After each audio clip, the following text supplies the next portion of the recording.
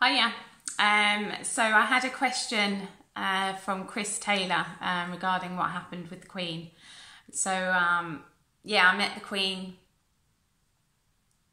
Okay, so if you have no background in what I've said before, so I started to disconnect people from the moon. And the moon is a very large computer. It does many things. It steals our sexual energy. They spray the nanobots and everything that comes from the moon, and they spray that down so they can mind control people. We inhale this and the nanobots. What I see, the moon connects people up together, so people become obsessive. And it steals the sexual energy, and our sexual energy is used as a drug to many beings, and also that lowers our able to manifest, because we manifest is like a sexual energy is like a booster in manifesting the reality that we want and need. So, but the moon is controlled by a planet called Nibiru, or Planet X, or some other name. You'll know it. Planet X on the Nibiru. Now, when I started disconnecting people from the moon, so I had to go to Planet X a lot and ask for be disconnected and stuff like that. And then one day they called a meeting, and so I had to go. I had to go to this meeting, and then at the meeting, it was very conducted like the House of Commons. It was very weird. If I asked who was in charge, and who came along was the Queen. And the other person that was in charge, but not as big as the Queen, was Prince Philip. He projects himself as Prince Philip. Inside the Matrix, so the Queen projects herself in every civilization in this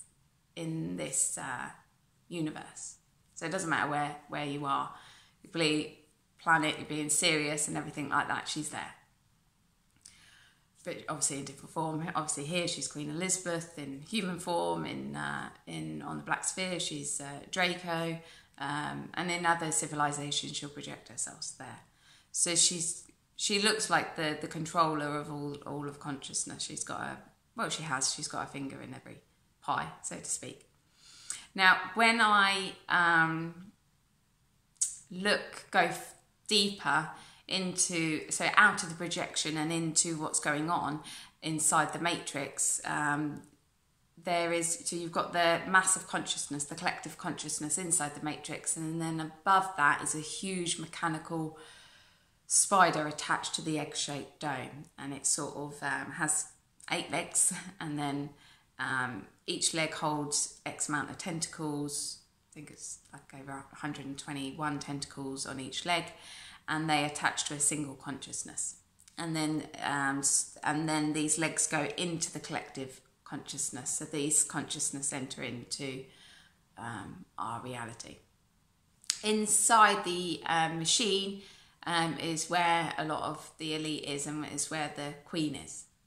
Now, what I discovered about the Queen, or what she elaborated, is that she's not all the people inside the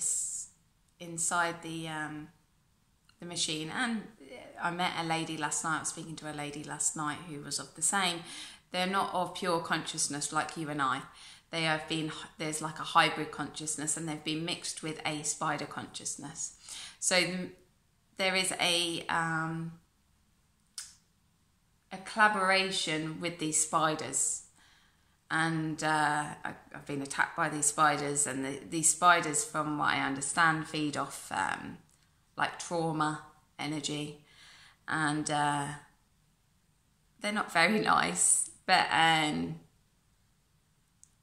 anyway, there's consciousness that's been merged with this spider consciousness, so they are different from us, and so they probably perceive, the way they react is different to how we perceive and react. Right, so first of all, the Queen, there's different layers to her, so I never know what I'm going to get when I speak to her. But the base layer, which I think got to, she wants to be free. She's very entrapped, and when I thought, oh right, got to the end, the root, the top of the pyramid, so to speak, of this control system, I realised that she's more entrapped, really, than the collective consciousness, and knows less than some of the consciousness in the collective. And she doesn't know who her controllers are, and she wants to escape. Now, in this reality, what she was saying, that mentally, physically, she's not doing very well. And she was showing me her hands, and she was saying she's losing her memory, so she's having trouble in this physical reality.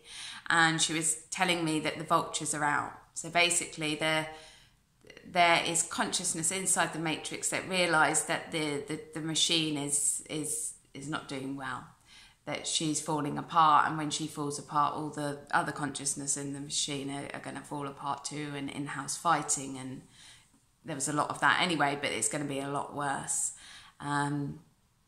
But there are consciousness on the outside, so there is a fight for power, and that's what she was saying. It doesn't matter when she falls or when this machine falls, there will be another consciousness in place to take control and manipulate and abuse the consciousness, the collective consciousness.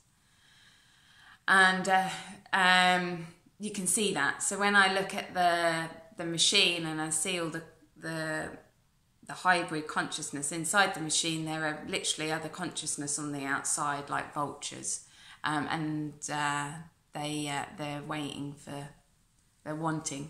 to pull it down. So it's messy, really messy. Then over Christmas, I was speaking to a gentleman, and there was an attack that happened, and it came from outside of the matrix. So with the collaboration with the Queen, I've stopped getting attacked. Not that I've done anything for her, it's just asked, and she's asked for help. Not that I've helped her yet, but she wants to be free, and treating her as any other consciousness. So not the Queen in 3D land, she hasn't asked, but her consciousness self. I haven't had the Queen on the phone. Like some tea? Can I have a session, please? I haven't had that, but her consciousness inside the matrix has asked for help. Anyway, so the attack stopped for a few weeks, and then I got attacked from outside of the matrix, the beings from outside of the matrix, which hasn't been pleasant. But investigating that, and it's just... So I ended up going through a portal on the outside of the matrix, and ended up, when I ended going through this portal, I was in like this city, and a city that you would find here, but it wasn't here, and ended up in this room, and it looked like what people would see as the Men in Black. And they were wearing like these 1950 40 suits. They were very, very pale, too pale there. They were sort of like, do you know in the Matrix when you see Agent Smith? Very much like that, but taller and thinner. Anyway, so I started talking to them, and then they started to claim that they owned the Matrix, and they didn't create the Matrix, but they owned the Matrix. And all the Matrixes, because there's many Matrixes. Can't remember how many now, like 12 I think. And they're like contractors, and above these there's 5 different levels above these ones. So and the top beings are these like brown energy beings, which I'm sure we'll get to at some point. But yeah, the people that are running or controlling or own the Matrix actually aren't in this reality. They don't project themselves here. They may come in here for a short time, like the Men in Black, and then piss off. But they don't. They're not part of the collective You don't see them. If you see beings in this collective, in this reality, hence the Queen and reptilians and stuff like that, they are in the matrix. They're stuck in the matrix through beliefs and programming and stuff like that. So they're not really, even though they're deemed part of the problem, they're not really. So when I went to this the Man in Black thing, I was nearly on the red, and the red was I would be taken out. But I was on I was on the red colour, which is why the attack happened, and the taken out colour was the black colour. So I was like, oh shit.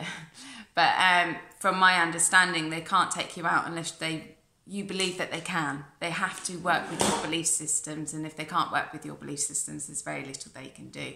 So if you believe you can take it out, that's when they can take you out. If you don't have that belief in your consciousness, then they can't take you out. So don't worry if you feel that you're under threat of some sort.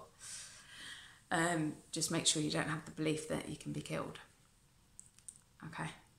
Okay, I hope that answers some questions. Just rambled on as I do. Okay, you take care. Bye.